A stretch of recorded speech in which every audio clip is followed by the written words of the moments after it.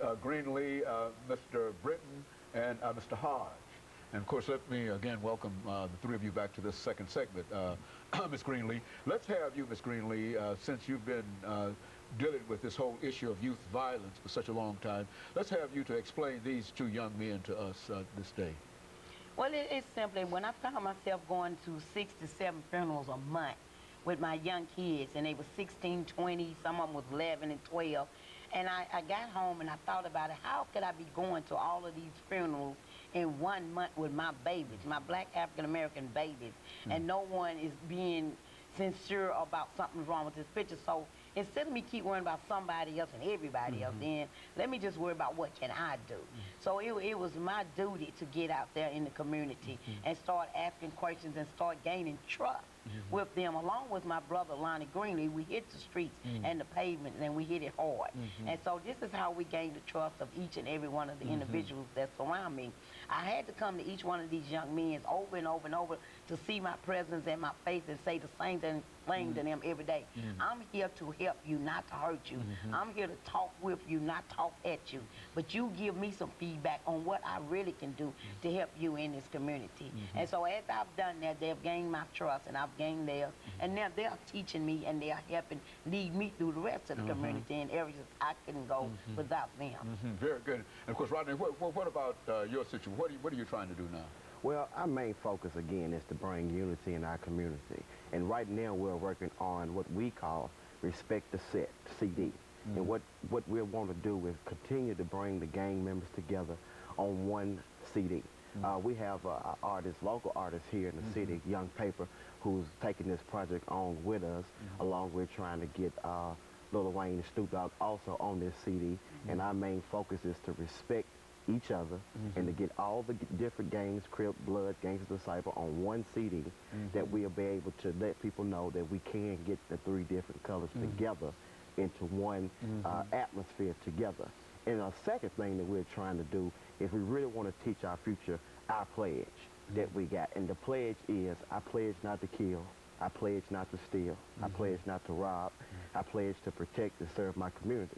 And we want to get that pledge out to our community, to our kids, teach it to our future, so as they're growing up, they'll be able to keep that pledge in their mind and change the thoughts that they have. So once we put a positive thoughts in our young people's mind, and I believe the violence will begin to end. Mr. Hart, do you think that that can reach persons that you know who are currently involved in gangs, and if so, why, how do you think it can reach? Well, you know, I say the impossible can be done. So, you know, my main purpose for doing all, it's not for myself. It's for my 2 children. I have so many siblings growing up around me, younger brothers and sisters, younger people in the community, plus my homeboys.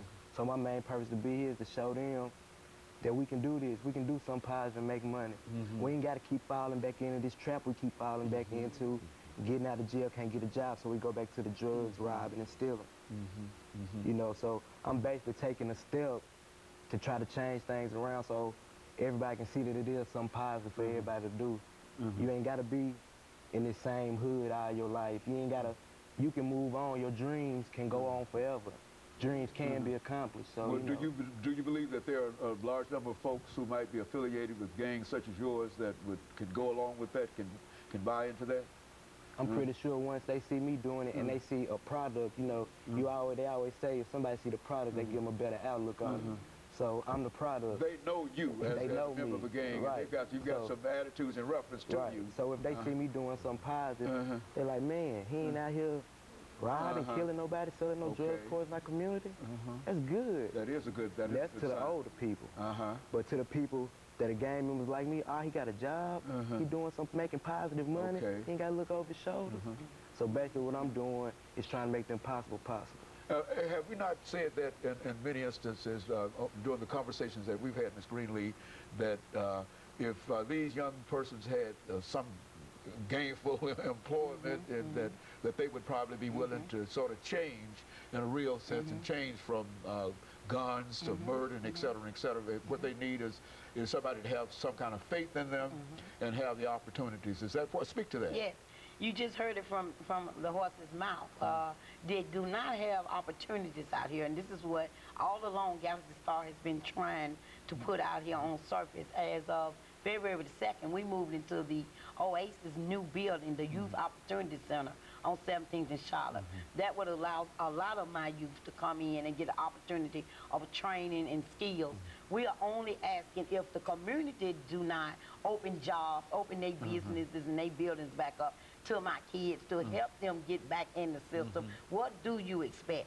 You catch one felon at 12 years old, you 20 years old, that felon still hanging over your head, and you won't let me in. I got to feed my baby, I got to get my grandmother medicine, I got to help my mom that is on drugs trying to get off, take care of my siblings. But you won't let me back in, so I can't do nothing but survive out here, and my only survival is to pick up, kill up, and get what I can. So I ask over and over and over, it's up to us community to open our hearts and our doors up and to manifest some businesses out here. They are ready to get back into society. They are trying, they are showing. But if we keep pointing our fingers at those, look at the pants, look at the brakes, look at the grills in their mouth. What are you worrying about all that for? When you put some productive stuff in front of their face, they're going to change all that anyway.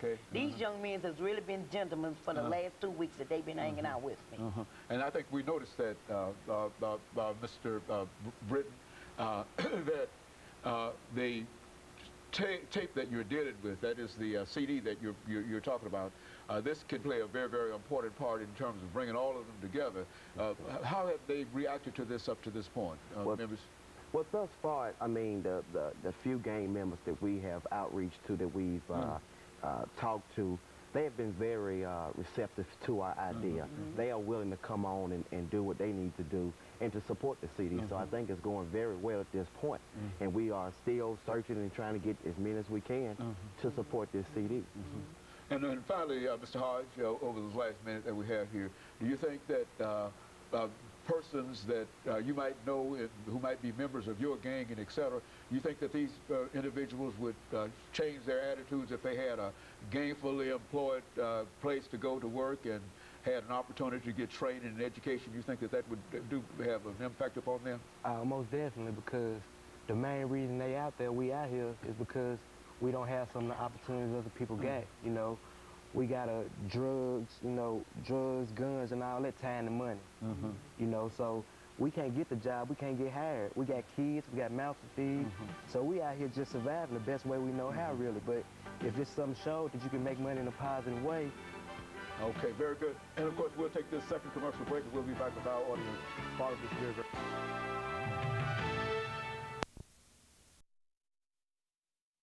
very. We're talking to Ms.